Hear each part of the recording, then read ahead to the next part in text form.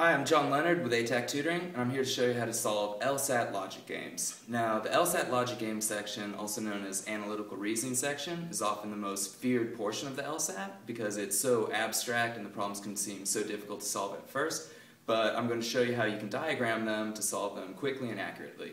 So let's take a look at this example problem, which is a sequencing problem.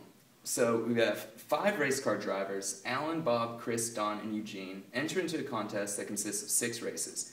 And here are a few constraints based upon this. Bob always finishes ahead of Chris, Alan finishes either first or last, Eugene finishes either first or last, and there are no ties. So this is the basic outline of the LSAT logic game. What comes next are a series of questions pertaining to this.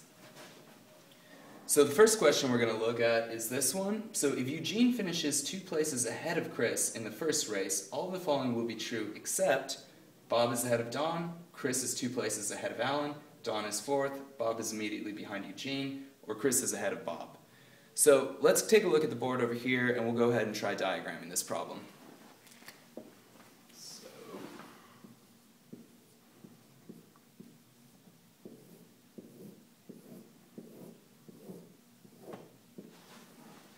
So I've numbered the board 1 through 5 because the racers can come in from either 1st to 5th place.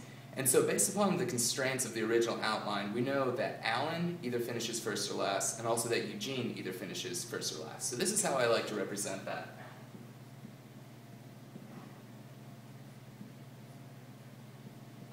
So I've got an A/E both in spot 1 and in spot 5 to let you know that these spots are going to be taken up by either Alan or Eugene, and that the other 3 racers are going to fill in spots 2, 3, and 4. So let's take one more look at that question.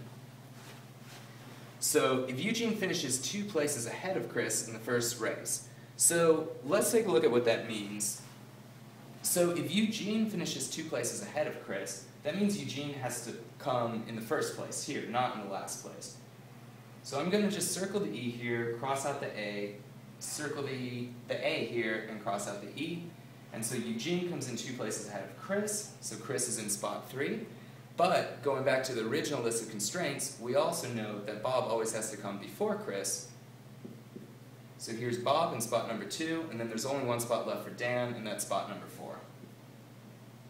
So now E, B, C, D, A, we know where all the racers come in, and so now we can just take a look at the original problem, and we can select the right answer. So the answers they give you are Bob is always ahead of Don, which that one is true, so that's going to be wrong as far as we're concerned. Chris is 2 places ahead of Alan, which is true, so this is asking which of all the following are true except, so A and B we cross out. Don is 4th, also correct, so we don't select that one. Bob is immediately behind Eugene, again that's correct, so we're not going to select it. And then the last one is Chris is ahead of Bob, which is the only one of these that is untrue, as we can see from the diagram. Here's Chris, here's Bob. So there we go, so we've solved it. E's the answer for that one. So now let's take a look at the next problem. If Don finishes 3rd in the 3rd race, which of the following must be true of that race? A, Alan finishes first, B, Eugene finishes first, C, Bob finishes 2nd, D, Chris finishes 2nd, or E, Alan finishes 5th. Well, let's take a look and try diagramming this. So again, I'm going to do the A/E thing in spots 1 and 5.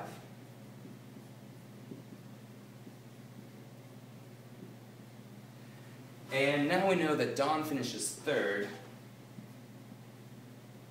So if Don finishes 3rd, we don't really know which of these is Alan and which one's Eugene, but we don't really need that. But what we do know is that Bob is going to come in spot 2, and then Chris is going to come in spot 4 because Bob always has to come before Chris, according to the constraints of the original problem.